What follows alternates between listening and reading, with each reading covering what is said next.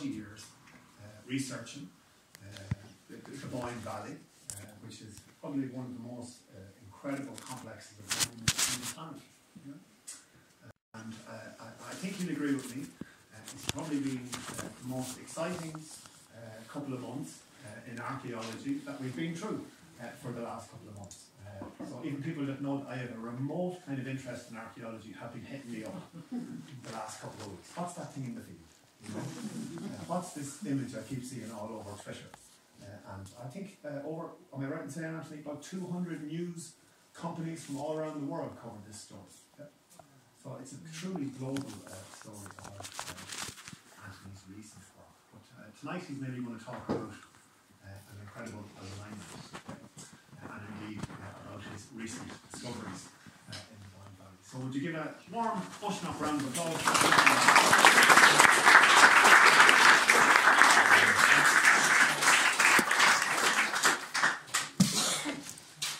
Thanks so much, Justin, for the very nice welcome. It's lovely to be here at the centre of all things.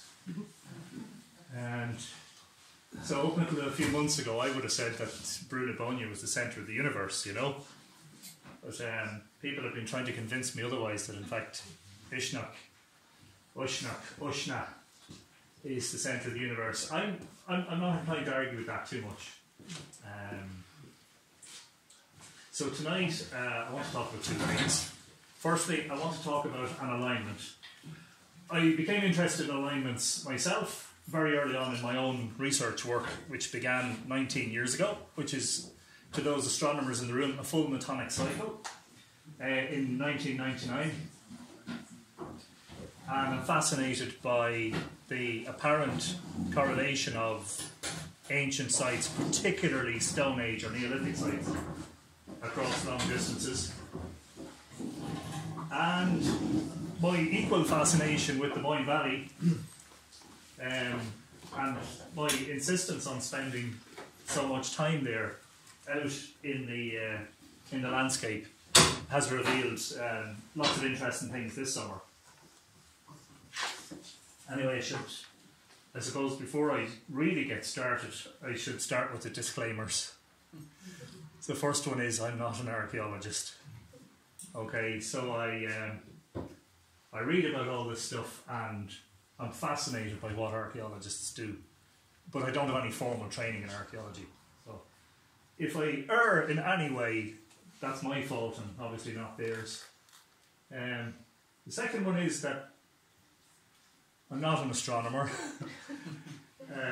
Not a professionally trained one anyway. I've been watching the sky since I was a young boy, totally enthralled since I can't remember what age I was. I was in short pants a long time ago, and totally thrilled and enthralled by the night sky. And of course, the third thing is that I'm not a mythologist either. But like, who is? Because what is mythology except for telling stories? And so I see, in my work anyway, I see a lovely correlation between archaeology, astronomy and mythology. As I said in Island of the Setting Sun, my first book, you know, where stars, stones and stories collide is where you see a lovely convergence. Anyway, you all probably know what's on the screen here. I call it Island na Miran. I'm not sure if there's variations on the pronunciation. In the school's folklore, I saw it anglicised as M-E-E-R-A-N, so I took it that it should be pronounced Miran. Justin, you might correct me on that, whether if he's not in the room. David's here. So again, Mirren. Yeah, it's like when I went to look up to learn a little bit of information about Ariu. I found that there were 14 different spellings of her name, and thus probably many different pronunciations. So you know yourself. Anyway, what started all this was this man, Michael Dames, published a book in 1992 called Mythical Ireland. I did not know of the existence of this book in March of the year 2000 when I set up my website, Mythical Ireland. Republished in around the year 2000 as Ireland, A Sacred Journey. Remarkable work, a very astute and academic work, but at the same time poetic and lyrical. This is a gentleman who I think has found his poetic voice. And sort of 3/4 of the way through this book is this fascinating diagram. And I've always been interested in it. And so Dames postulates that there is a series of alignments that radiate out of the sacred centre of Ireland. So I suppose just before I completely get kicked off, how many people in the room are already familiar with the mythology and the archaeology of Uisneach? So that's probably about a third less, maybe. Okay, that's okay. So you don't mind if I repeat some stuff then. Yeah, and so I was shown this, I mean, maybe 18 or 19 years ago, and I just thought this was incredible. This was one of the things that set me on a path. So when I met Richard Moore, who was my co-author on Island of the Setting Sun in 1999, one of the things that we did back then was we used to put the Ordnance Survey maps out on the ground and trace lines across them. I don't really know why. I mean, this sort of work had been done, and then there were people who had written about ley lines. Some people who wrote about ley lines in terms of energy lines. But I was more interested in ley lines in terms of the traditional description of a ley line emanating from the work of Alfred Watkins in the UK in the 1920s. What he called the old straight track, alignments of sacred sites along very straight lines and across huge distances of landscape. And so when I saw this, I just thought this was possibly a work of magic, you know. And then over the intervening, say, 6-7 years, Richard and I documented several long-distance alignments of sites. One of those, which I think is very significant, is the alignment of Newgrange with Fornocks. So the passage of Newgrange, although Fornocks is not visible from Newgrange, the passage of Newgrange effectively points at Fornocks. And that is a winter solstice alignment. And there's another site, a very large enclosure on a hill called Mount Fortescue in County Louth, which is also precisely on this alignment. It's a mound on top of the hill with an enclosure around it, of unknown date because it hasn't been dated. So the mound is likely to be either Bronze Age or Stone Age, and the enclosure I would reckon is probably a Bronze Age, but possibly an Iron Age thing. Anyway, one of many long distance alignments. And something that kind of became obvious was that in some cases these alignments are extraordinarily precise. And that was demonstrated when Google Earth became a thing. For me, that happened around the year 2004, 2005. There was a free program that you could download off the internet that showed you the Earth, that you could zoom in and out of, that you could look at sites, and that critically you could trace lines between them. Or as we might more precisely refer to them as arcs, because they follow the curvature of the Earth's surface. But if you're thinking in 2 dimensions, it's a line. Anyway, following my visit to Uisneach this year for the Bealtaine Fire Festival, what a fabulous reinvigoration of an ancient event, and full credit to David and to all of the people involved in making that happen. I think it's actually a prophesied reinvigoration of ancient things. It's there in the folklore. So anyway, this is how Dames laid out the alignment from Uisneach, which is very strongly connected with Dagda, Eriu, Lugh in particular, Fála. So what he was essentially saying is that an observer situated at Uisneach at midsummer, summer solstice, would watch the sun rising in the direction of Calliagh at Loughcrew, and in the further distance at Slieve Gullion in Armagh, and in the opposite direction for midwinter sunset in the direction of Slieve Aughty. So for today's talk, the second part of today's talk is devoted to the recent discoveries at Newgrange. So they're two very separate subjects, but they are kind of related. So the three sites that we're dealing with today are Uisneach, in particular, Calliagh, Loughcrew, Calliagh and Slieve Gullion, the Calliagh house. So you probably all know already, Calliagh, if you've been to it, called the cat stone or the stone of divisions, is like, archaeologically speaking, it is, well, geologically speaking, it is an erratic. It's a stone that was dropped by the ice. 30 tons, I think, limestone, 16 foot high. But it's not so much what it's made of, it's what it represents, and that it has a very sort of great significance to the ancients. So I want to read briefly a little bit about what Dames writes about Henge, the mythical fifth province, the unifying province, the centre of Ireland. The Irish word for province, cócage, also means a fifth, yet the ancient and continuing division of the island into four provinces of Ulster, Munster, Leinster and Connacht seems to leave no room for a fifth part. The discrepancy has sometimes been explained by recalling how, at certain historical periods, Munster was subdivided into two, thereby turning the four provinces into five. Yet many scholars think that the elusive fifth stands for something more fundamental. The likelihood is that ever since the Stone Age, and despite numerous boundary changes in detail, Ireland has been subdivided into four provinces held together by a mystical fifth, territorially elusive yet vital to the cohesion of the whole sacred array. The fifth province was called Henge, the 4+1 pattern of which Henge formed the centre could be seen as the outcome of Ireland's compact shape. But since the mythic view of reality declares that efficiency is the outcome of magical accord between the seen and the unseen, there is more to Henge than just simple geometry. In Henge, people could encounter the gods on the most sacred ground. Like a good idea, its space was small yet extendable. As a national head and brain, it coordinated intelligence from the other provinces. Henge, the notional centre of Ireland, was conceived as a point where an umbilical cord attached the country to the womb of the gods, who endlessly created and sustained its existence from above and below.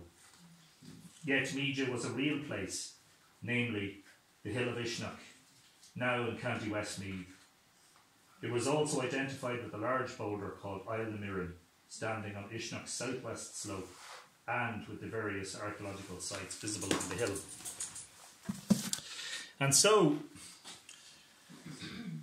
the vista afforded by a viewer on the top of Uisneach is quite impressive, and we'll discuss that too. The idea, whenever you're on a hill in Ireland or an eminence, there's nearly always a local piece of information about how many counties you can see from up there. I think in the case of Uisneach it's 20, if I'm not mistaken. But all the time throughout my own research, any time I was on a hill, and it didn't matter where the hill was or in what county or what part of the country, somebody local could tell you, do you know there's 12 counties can be seen from up there, or 15 counties, or whatever. The idea being that at sacred sites, and I'm particularly interested in the Neolithic, I find that vista and horizon seems to have been very important.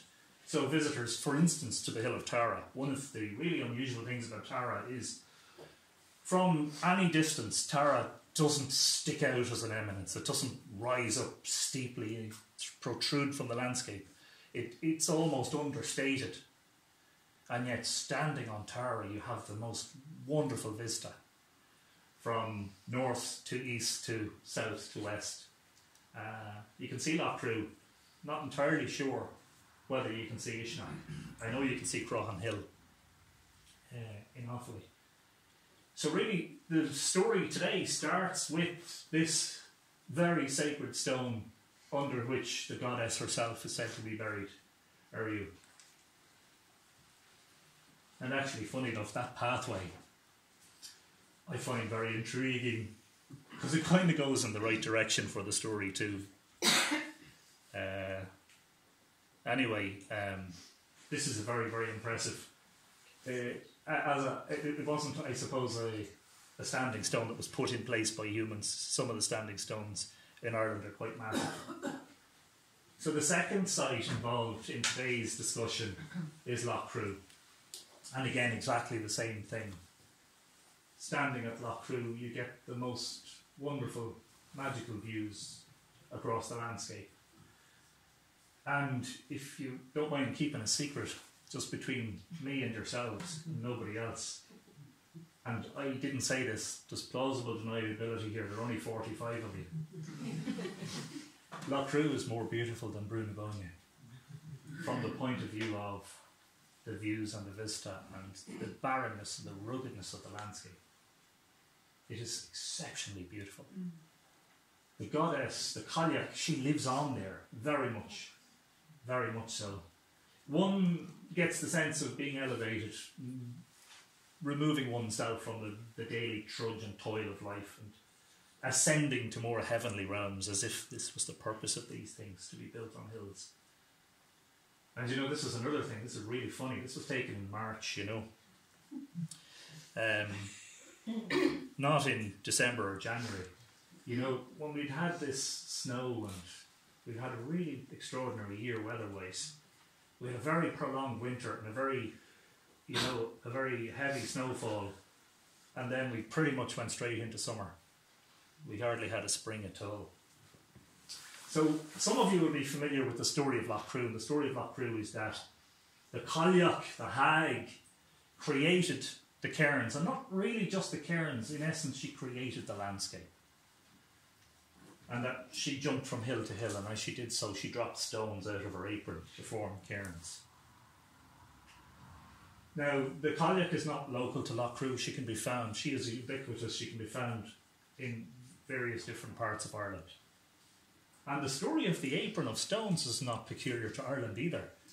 I recently met an archaeologist who told me that one of the Stone Age cairns in Anglesey, either, oh my God, I'm going to do the worst mispronunciation ever, Bryn Ketley D or Barclodiad y Goras. Now, I'm sorry, I can't speak Welsh. One of those, the same story is that the hag emptied her apron full of stones to create.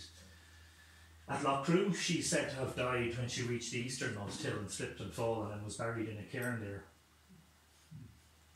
Recent archaeological work, yet to be published, suggests that there was a massive cairn on Patrickstown, the easternmost of the hills, which may or may not have been the place where she was buried.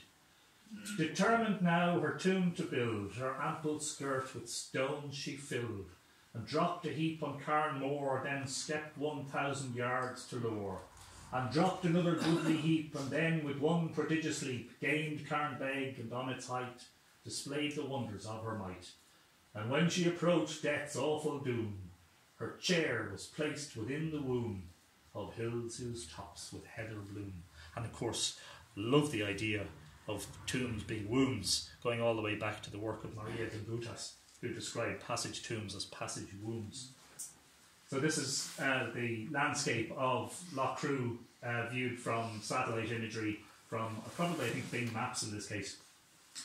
So the four hills, originally, I think the older names, Carnban, Slieve Rua, Slieve Calliagh, and, well, Patrickstown is probably a Christian name. These days, they call them Carnban West and Carnban East, but Carnban East was Slieve Calliagh, and Slieve Rua, also known as Carrickbrack, the speckled hill. Oh, whoops, hang on a second. So, on each of the peaks, there are scatterings of cairns.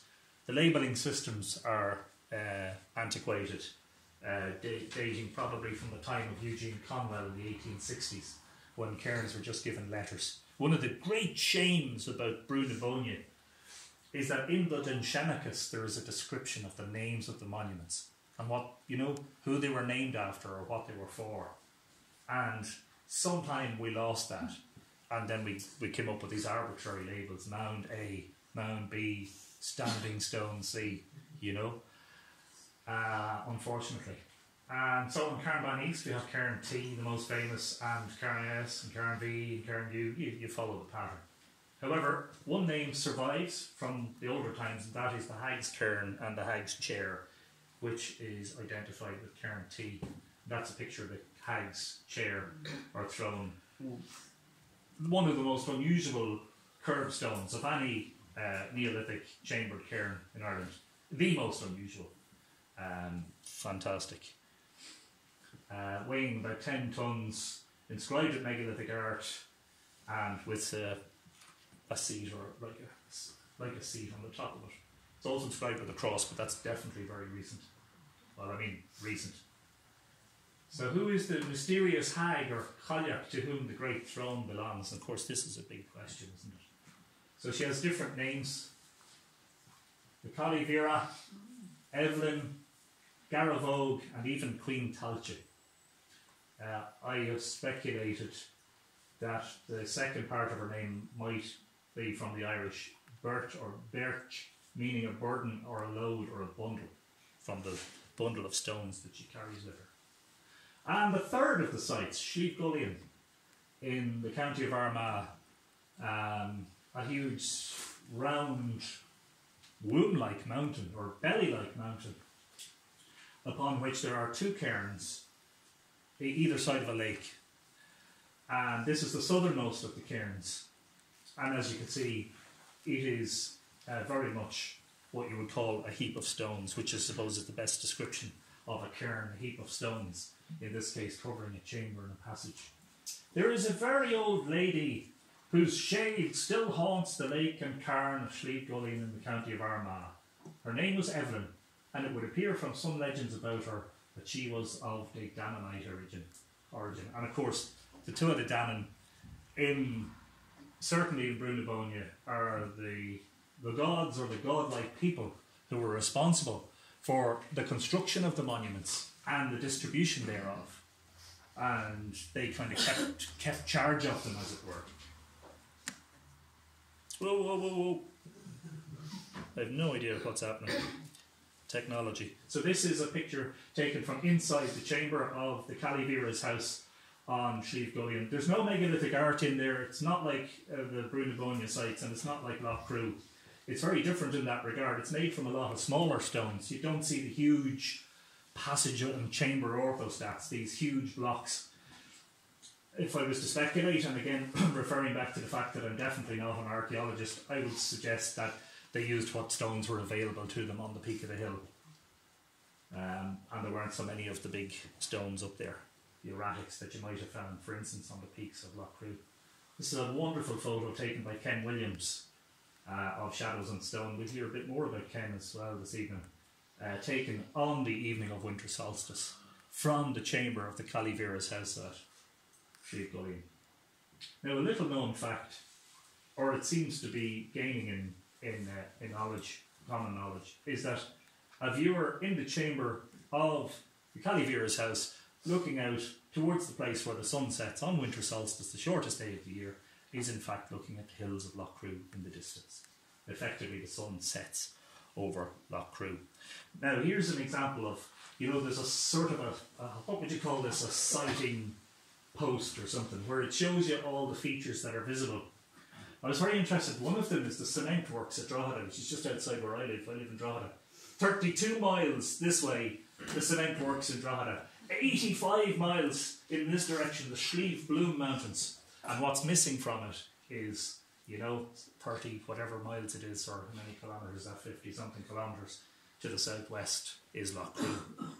So we'll have to talk to the maker of this and get Lough Crew added. So just back to James's proposed summer solstice alignment involving Uisneach and Lough Crew and Slieve Gullion.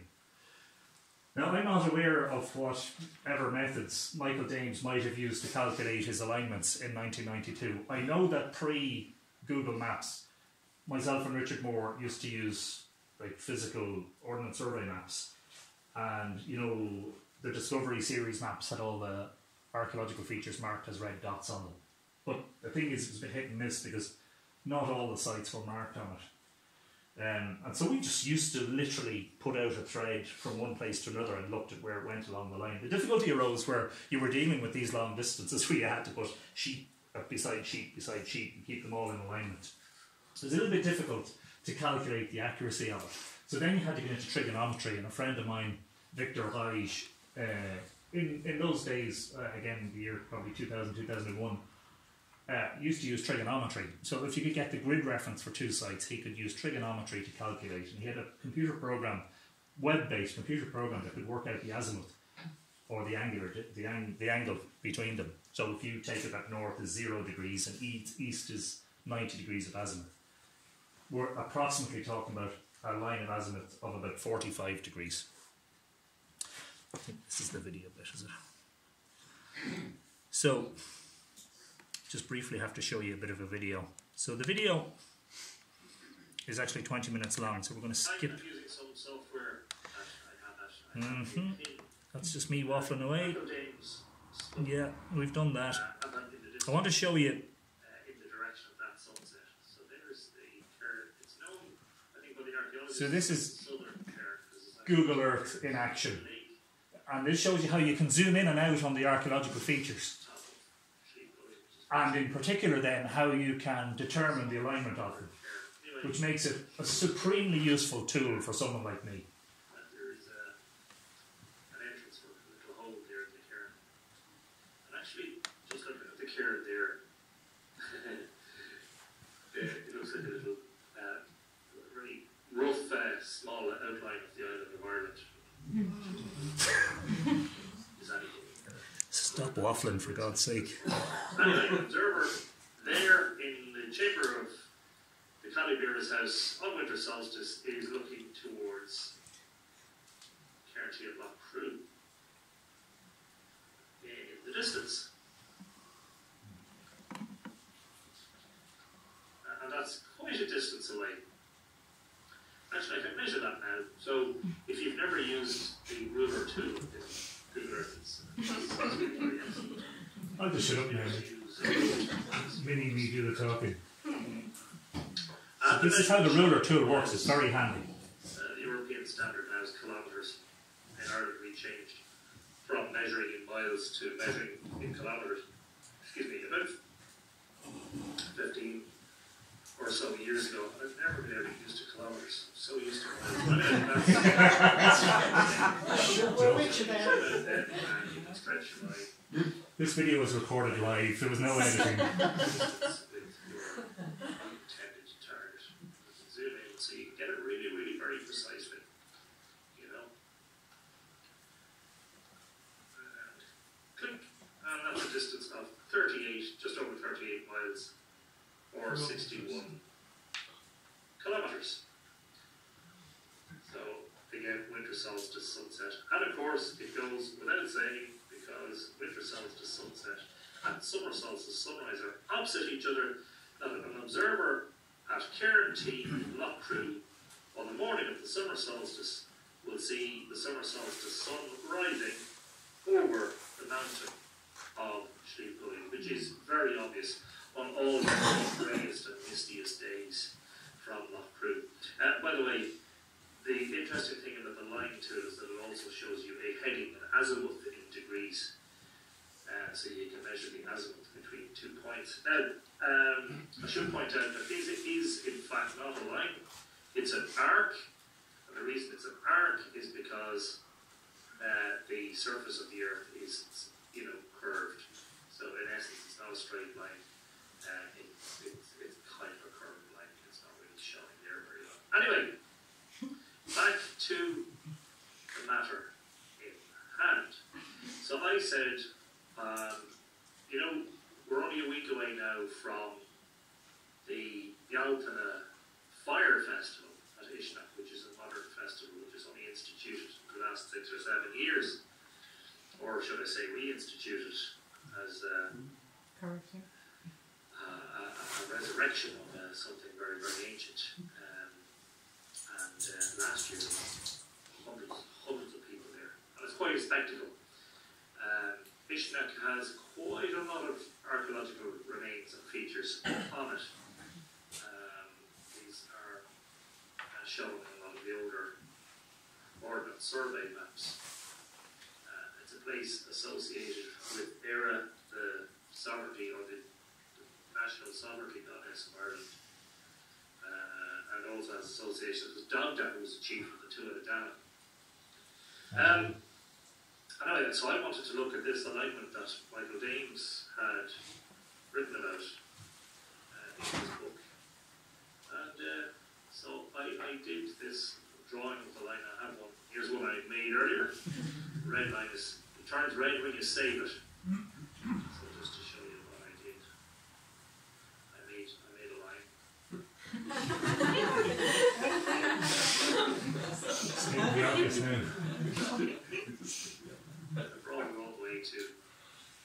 So this shows you the precision of it, how precise you can view these alignments. Sometimes because of the terrain, the alignment goes a little strange. But it fits exactly up with the cairn. And you can exaggerate the terrain on Google Earth, so you can show the profile of the mountains to a greater extent if you need to. Anyway, somewhat unsurprisingly, I found that this line passed through Loughcrew.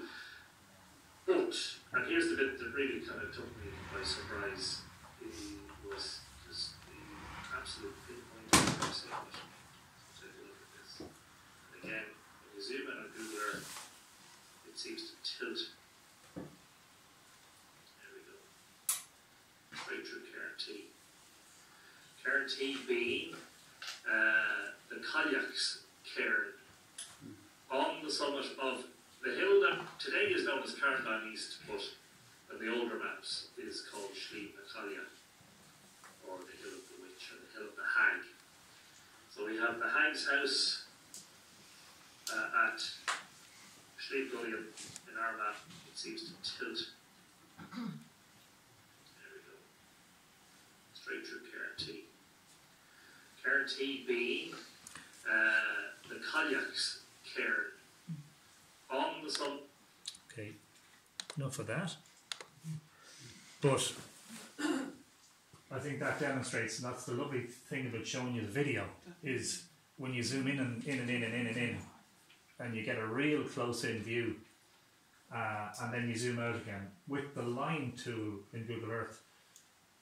It was an absolute revolution in the type of work I was doing in terms of investigating alignments, because no longer did you have to put maps down on the ground and use thread and draw lines and all the rest. This was a much handier way to try and ascertain that. So just going back a little bit to James has a number of proposed alignments radiating from Uisneach. I'm not going to examine all of those. There's a reason for that, and it's mostly to do with time. I did investigate some of the other ones. So he proposed an alignment from Uisneach towards Tailteann or Tailteann and Slieve Bra in County Louth. Slieve Bra is a barrow cemetery consisting of somewhere between 30 and 40 barrows. And Dunaney Point, Dún Áine, the fort of Áine on the coast of County Louth, a distance of 60 miles or 97 kilometres. That is pinpoint accurate. Now, he also proposed an alignment from Uisneach through Clotta or Hill of Ward, through Newgrange and or Nowth, and that's not accurate in terms of if you draw a line through Clotta, it passes just to the north of Nowth, and if you pass the line through Newgrange, it misses Clotta. So that doesn't have the accuracy of the summer solstice alignment. I'm not sure what that tells us, but you know, the idea of an observer standing at Uisneach and watching sunrises and sunsets over eminences in the distance, this doesn't negate that necessarily, but it just shows that there is one of the alignments in particular that's extremely precise. Again, another alignment that was proposed was with the Hill of Tara and Fornox. Now, as Tara, I used the Mound of the Hostages, which is the oldest of the monuments on the Hill of Tara, a Neolithic passage mound dating to 3000 BC. And as you can see, there's a lack of correlation there. So back to our summer solstice alignment. I found this in the school's folklore. All of the school's folklore is online now. Fabulous resource. Again, 15 years ago, I used to have to go to the library in Drogheda and ask them to fetch the microfiche rolls from the county library in Dundalk, and that would take several days and you had to go back again. Have you ever used a microfiche reader, a microfilm reader? You have to scroll through stuff, and it's very tiring on the eyes, I find anyway. All of the school's folklore, for I think most of it anyway, is online. Certainly all the school's folklore for Meath and Westmeath and Louth is all online at ducas.ie, and you can search it now because volunteers are going through all this stuff and retyping it, so you can search it by keyword. So if you type Uisneach in, you get loads of results. This is one of them. Once St. Patrick met a witch on the hill of Uisneach. She was practicing black magic. Naughty girl. St. Patrick banished her away from the hill of Uisneach and sent her to the lake of Derravara, and she never returned.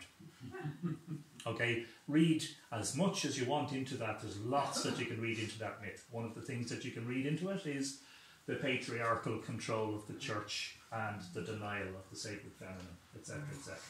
She who was adored and worshipped in places like Uisneach, Eriu, in places like Loughcrew, where she effectively created the landscape and was the essence of the landscape. The Bell Paddy came along and he wanted to change all that. Well, what do you know?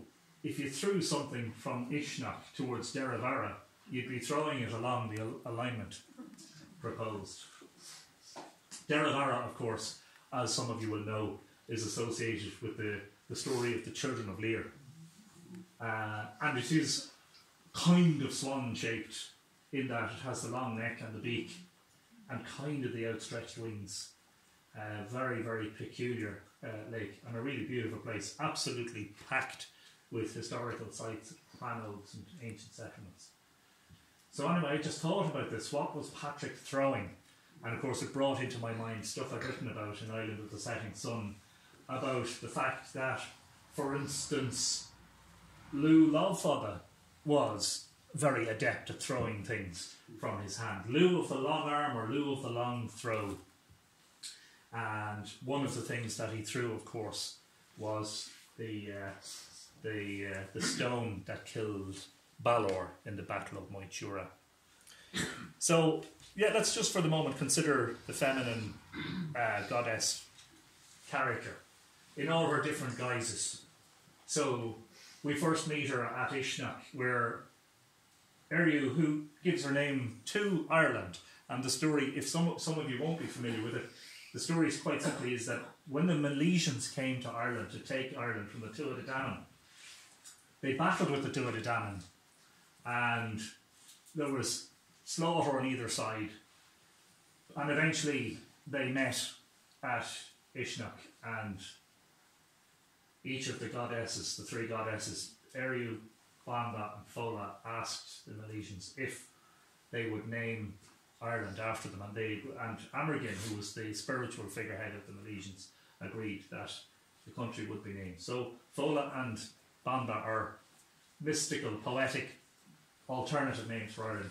Eriu, of course, is its principal name.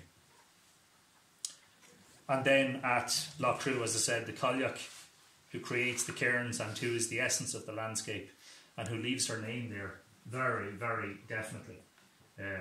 She's also at the Hag's Cairn and the Hag's Chair. I could divert a little bit and talk about the Ull of Fola. There's a strong belief in modern times that Cairntee was the burial place of Ull of Fola. That wasn't a local tradition until the 1860s, when Eugene Conwell, the archaeologist, was very impressed with something Samuel Ferguson had written in his book Rude Stone Monuments of Europe, their uses and meaning, etc., etc. And it was Ferguson who first proposed that Loughcrew was in fact the burial place for Talcha, or Taltan, in much the same way as Brunabonia was proposed as the burial place for the High Kings of Tara. But of course, archaeology has since proven that to be a little bit difficult because they're separated in time by about 3,000 years. And of course, at Slieve Gullion, the Calliagh Vera's house.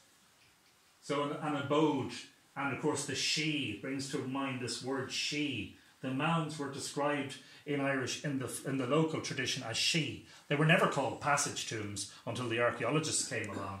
They were called she, and she to me is an untranslatable term. It's often translated as a fairy mound or a fairy hill, but the fairies are, of course, a very late arrival onto the scene. They're like, only in the past couple of centuries. They're like the diminished gods. The she are the access points, the abode or the places from which the gods migrate between worlds. Interestingly, McKillop says in the Oxford Dictionary of Celtic Mythology, Eriu is traditionally described as wearing circlets or rings, which may imply, along with the etymology of her name, an identification with the sun or moon. Of course, that's the sort of stuff that gets me excited. So just to recap some of the things that you mightn't have heard in the video, an observer standing at Uisneach, but not at the Stone of Divisions, we'll explain that in a moment, looking towards Cairntee at Lochcrew and in the distance Slieve Gullion, is looking along the line of summer solstice sunrise.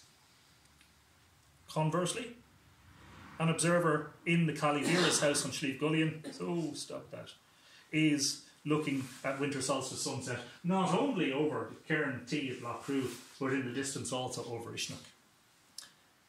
And then the moon. So the full moon is always opposite the sun.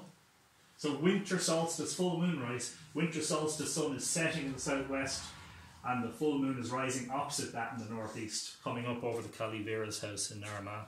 And of course, conversely, summer solstice, sunrise in the northeast, and opposite that is the full moon set, pretty much in the winter solstice position.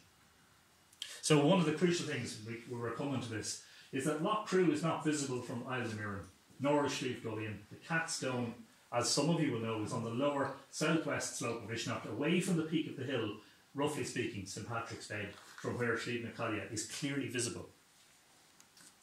And here's a picture that I took up at St Patrick's Bed of the Lochcrew Hills with Cairntee clearly visible. So that's your waypoint, the cairn on the hill. I just wanted to say, in relation to intervisibility of sites, that doesn't seem to have been important. In terms of, you couldn't maybe see one site from the other. That doesn't mean that they weren't able to align them. So for instance, Fornox and Newgrange are not intervisible, but yet they're aligned solstitially. And yet this alignment is extremely precise, as we've shown. These are screenshots from the video, where you can zoom right in, you can see exactly how precise it is, crossing through Cairntee very precisely and onwards towards the Calliagh house. Yeah, so that pathway actually is more northerly than the alignment. I was getting excited about that, but anyway, I needn't to be. Total distance, 63.8 miles or 103 kilometres. Accident or design, you decide. At the end of the day, we can't know this for sure. We can only allow, I suppose, a number of factors to come into play. The design and layout of the cairns in the landscape.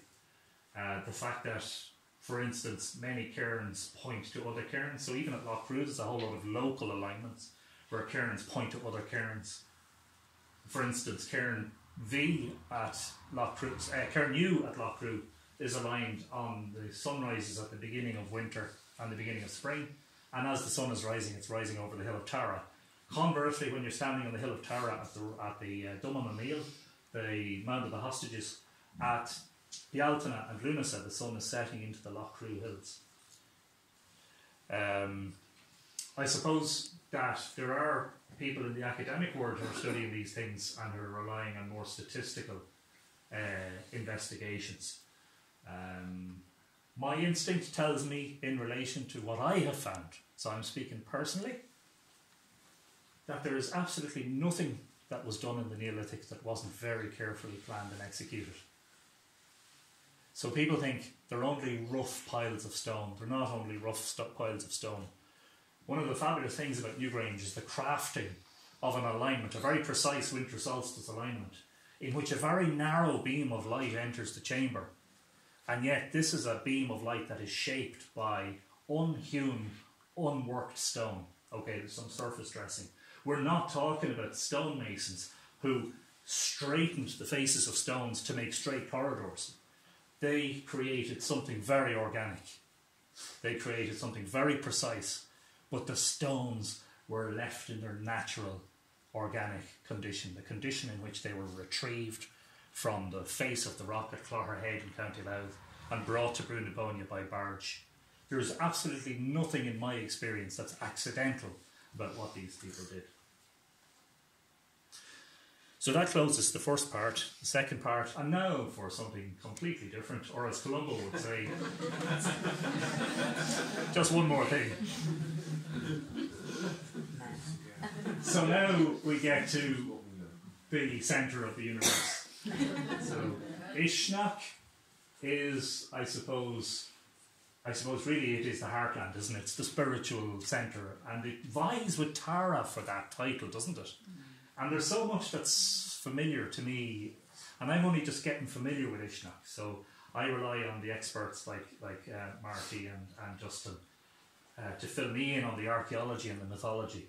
But where it vies with Tara is in this idea that, you know, it was the centre of things, and, you know, the whole idea of the fire and the other fire is being lit. Well, the same tradition at Tara, where nobody was to light the Easter fire before the High King, and to do so, off with your head.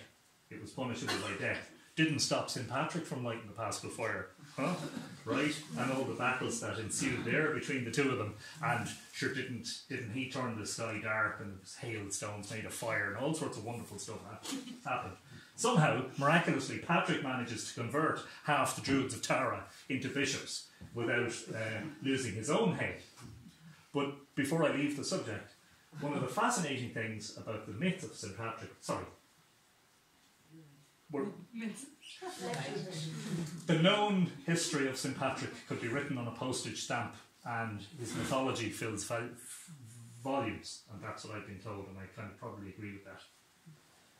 That there was an Easter fire in Ireland before Christianity. That's what that story tells me. So this is a field near Newgrange, where something very magical happened during the summer. You can probably guess where this is going. So this is a very recent picture. This is my car here, and this is me. And if you look very closely, you can see a white speck, and that's my drone controller. So the drones are the most wonderful creation for second to Google Earth, or maybe ahead of Google Earth now. Drones and Google Earth are all a guy like me needs. An eye in the sky, and when you have a monumental landscape, and so this applies to Brunibonia, it applies to Loughcrew, it applies to Tara, it applies to Uisneach, it applies to so many places. You can only truly get a real sense of the place from up there. It's like they built these places for the gods, looking down, you know. Great job, guys, you know. And what you see on some of the megalithic art, you know, the concentric circles and stuff, you also see when you're looking down on the hill of Tara and places from the sky. So, for the last few years, I've been flying this drone over the landscape of Brunibonia at all times of the year, looking for stuff, and usually imaging what's there. What's there in the case of this is the ingloriously titled Site P, which is funny because it looks like a Q.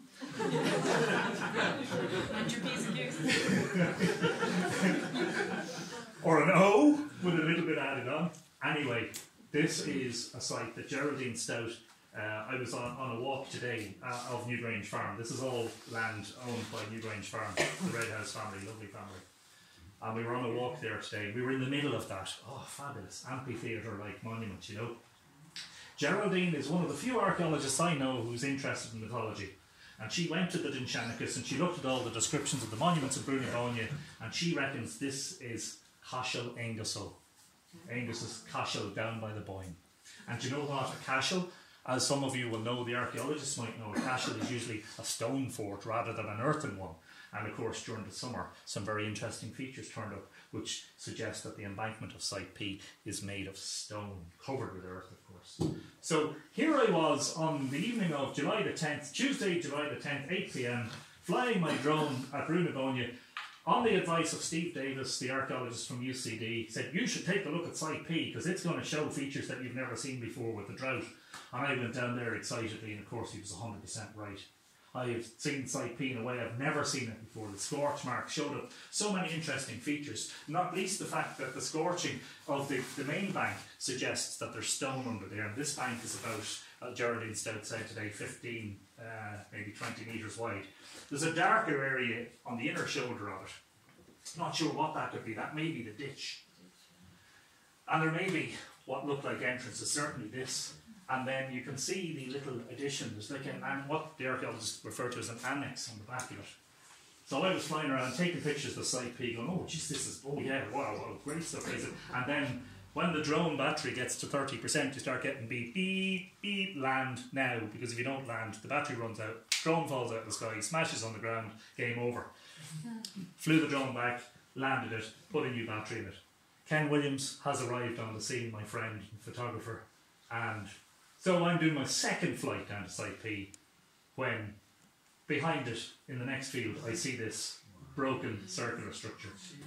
And to be honest with you, like you're seeing a live, like it's like a live transmission from the drone, it's like a live video feed. When I saw it, so my drone was coming from the east, so over that direction, I was flying in this direction.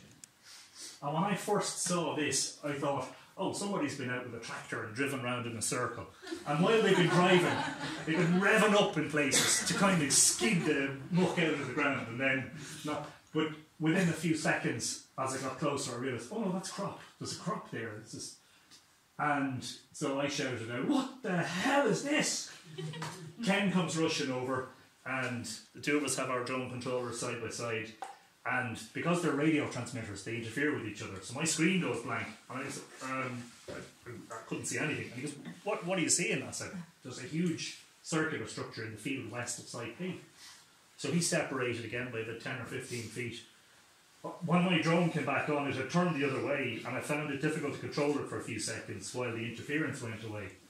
But then I focused again, and I moved closer. And as I moved closer, I began to see what looked like outer rings of what I can only describe as dots. And I was like, oh holy God. Now, you have to understand, so Newgrange, Brunabonia, UNESCO World Heritage Site. The most studied archaeological landscape in Europe. And guys like me and guys like Ken, we know the archaeological layout of the landscape inside out. We've read all the reports, all the books, including Instar. Instar was a report produced by Steve Davis and Conor Brady and a whole load of other people, Kevin Barton, in 2010, that found a whole load of other stuff that had never been seen before. Nothing has ever been seen in this field. And within 20 seconds of having first seen it, maybe half a minute, I knew this was a henge. Because I just know that's what it is. Just nothing else can fit that size and that description. This is a henge, and a completely unknown henge. So needless to say, the two of us for the next 20 minutes flying around were like two kids who had, stumbled upon a lottery ticket, scratched it, won 10 grand, and were, gone to collect our winnings. And so we simply couldn't believe it. I mean, we were in a state of suspended belief, or suspended disbelief, whatever you want to call it, as we flew around this field. And as we flew around it then, we saw a whole lot of other features. So for instance, this henge, that's what we call it for the moment, had this sort of porch or square-shaped, whatever that might be on the end of it. And on the opposite end, it appeared to have a crescent-shaped annex, just like some of the other henges nearby. And then we saw that there's a feature here, which may not be part of a ring fort, which is a much later type of monument. And so, as I was saying today to the people when we were on the ground, you can't see it now because the crop has been harvested and there's nothing visible now. But it's very hard to get the sense of scale from the images. The only thing that gives you scale is the tram lines. So this is the width of a tractor here, and the whole thing is about 175 metres wide. So if, for instance, you look at, we suspect these might be giant post holes, right?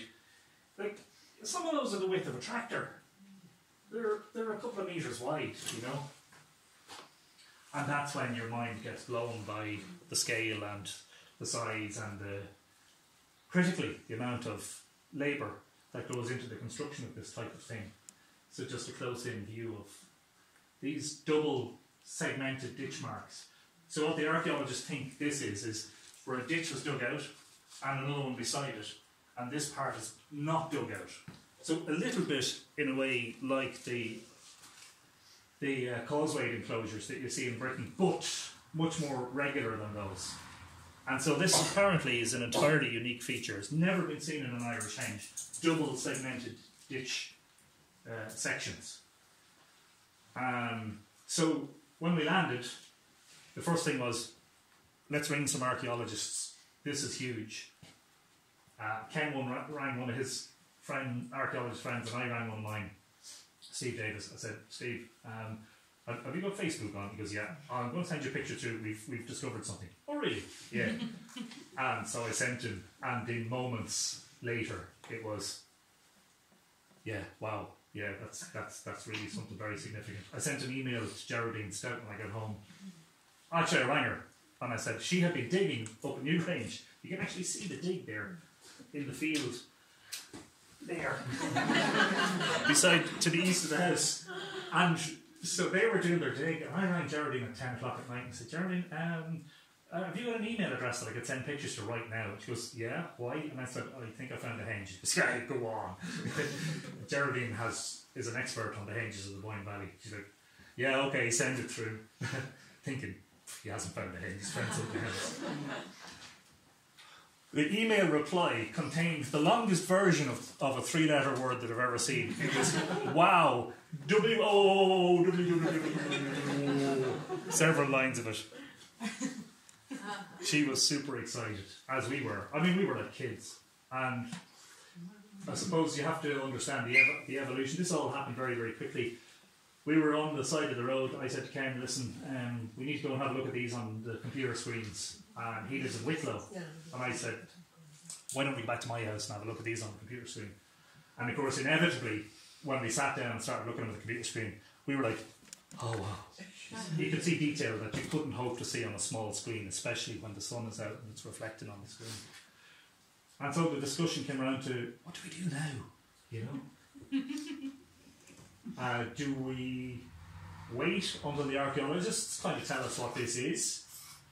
Or do we share them and see what happens? And we kind of concluded that we had to share them because a lot of people fly drones over Brunibonia. And it seems that we had found something extraordinary, so we shared them. I shared them specifically on my Facebook page on Mythical Ireland, and within 10 minutes they had gone viral, and I lost complete control of it at that stage. The next day at 7:30 the phone started ringing. First of all the local radio station, then the local papers, then the national papers, then RTE. And then I was thinking, yeah, grand, this is good, yeah, a day or two and people will be excited and then it'll go back to normal. And then it went to Europe and the European media started ringing.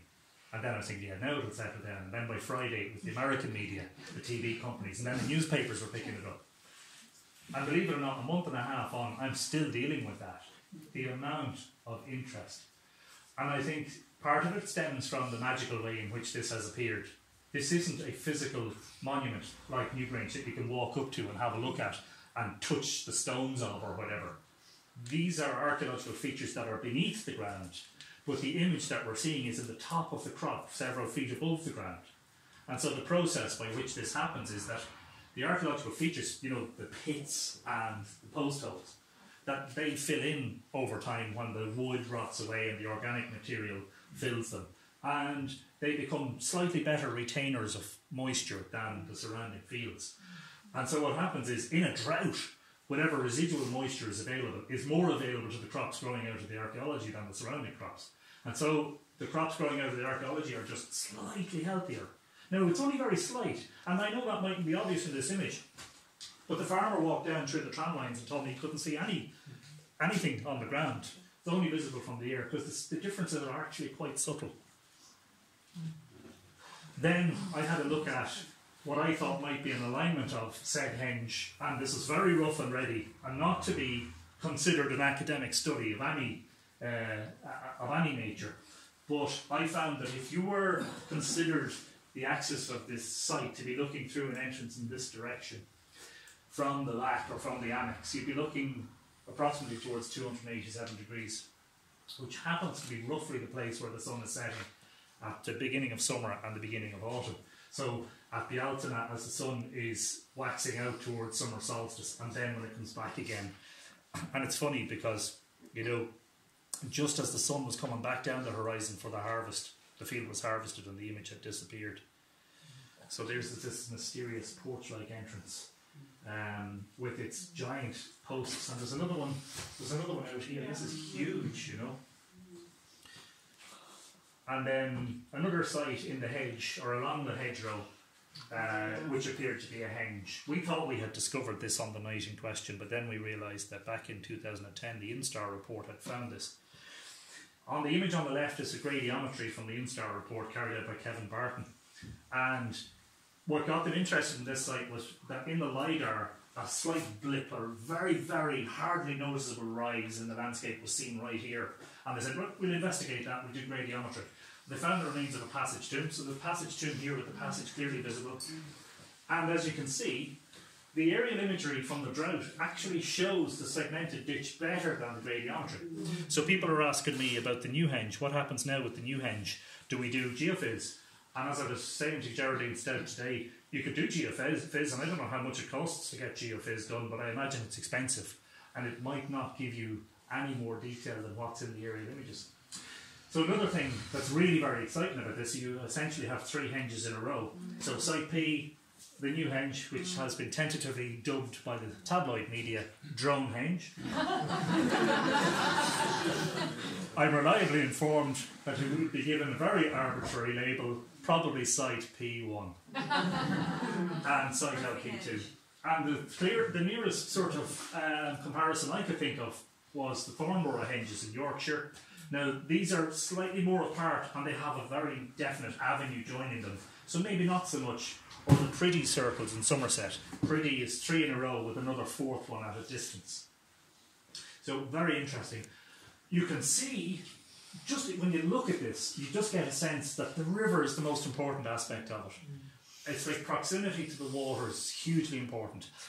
First of all, from the point of view of bringing manpower, labour and materials in and out, that's your motorway.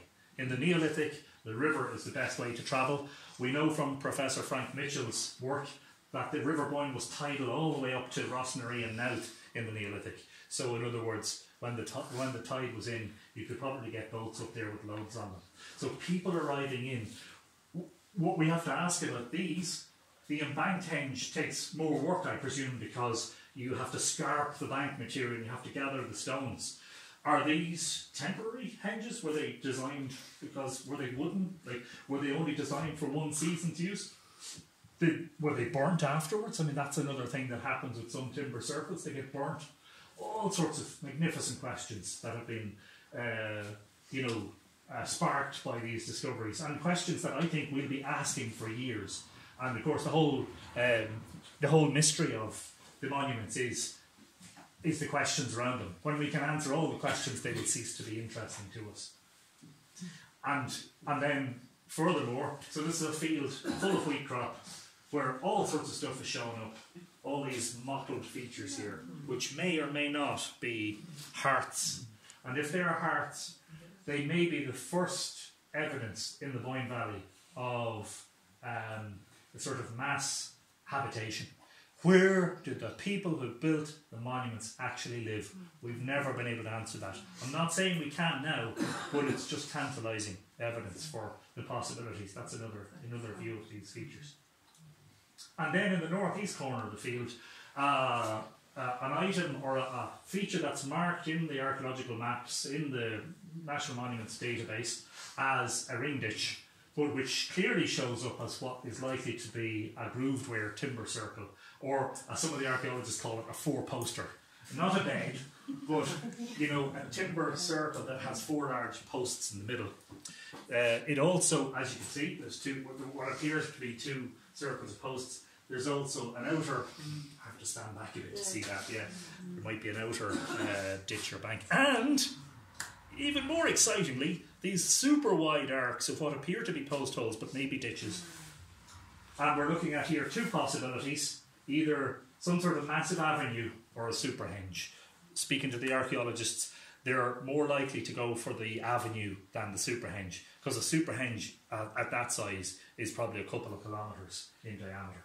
But we don't know, because to be honest with you, there's so much stuff there in this small space.